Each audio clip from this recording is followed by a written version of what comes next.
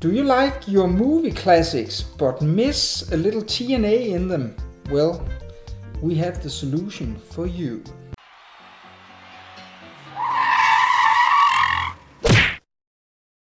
And what about if I was in the mood for a little Teenage Mutant Ninja Turtles? Well, then you're in luck. I hope you'll enjoy 10-inch Mutant Ninja Turtles.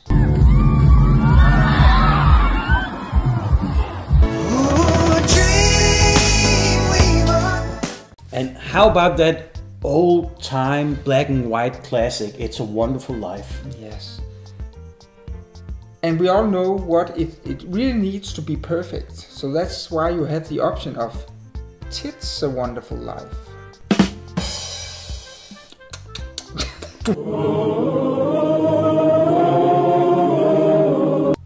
When I was a child, I liked my Disney movies. Oh yeah. And I remember back in the day, I was in the cinema with my parents and my twin sister, and we watched The Little Mermaid. Yeah. And now that you're an adult, you like to see maybe move up to the next level.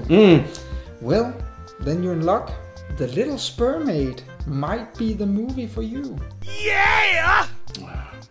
A timeless story by one of our greatest authors, Hans Christian Andersen. Yeah, he would be proud if he knew. If he only knew. Citron.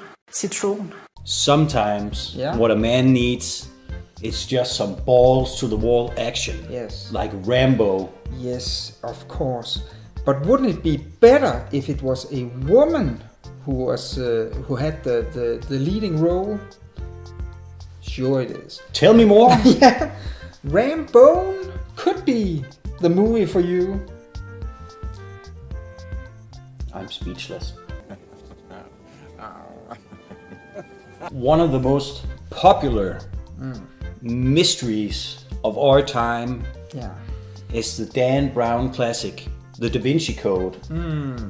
What if I want a little mystery in my life? Yeah, a little more spice. Maybe the Da Vinci Load could fulfill your needs.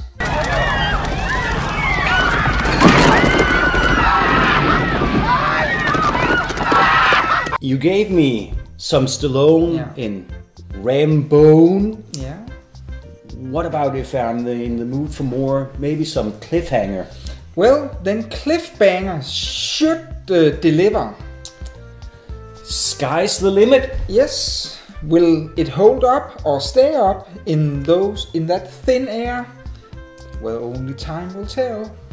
Boner? Sometimes I like my films a little bit quirky. Yeah. In the vein of Tim Burton. In the 90s, he made a very special film called Edward Scissorhands. Yes. Well, they made that dirty too in Edward Penis Hands. And it spawned some sequels too, because... Of course it did.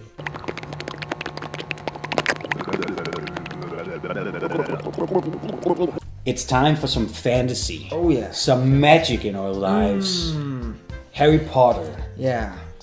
Well, you'll be blown away by the adaptation Harry Twatter. That sounds greasy. Yeah.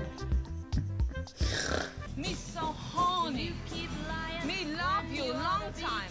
I think it's time for some more action, maybe even a video game adaptation. Oh yeah, because they're like coming back.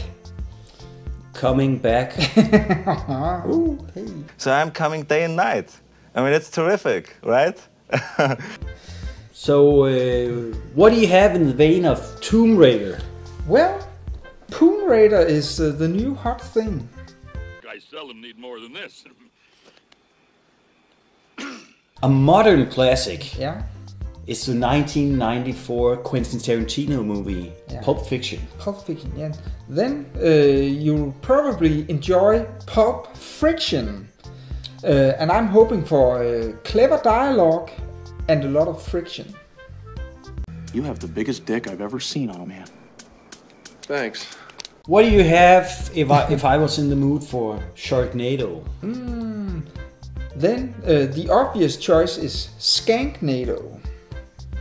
I can only imagine that it's a tornado with ladies dropping from the sky. That sounds like my kind of NATO. Here, boom, and then to the eye. A horror movie that scared me to death, almost, when I was a child, was A Nightmare on Elm Street. Well, they got that one covered too. A Wet Dream on Elm Street. And in Nightmare on Elm Street 4, they actually had a wet dream. How's this for a wet dream? So been there, done that. Nick the dick. Nick the what? The dick. This was a public service announcement from Channel Snacks. Yeah.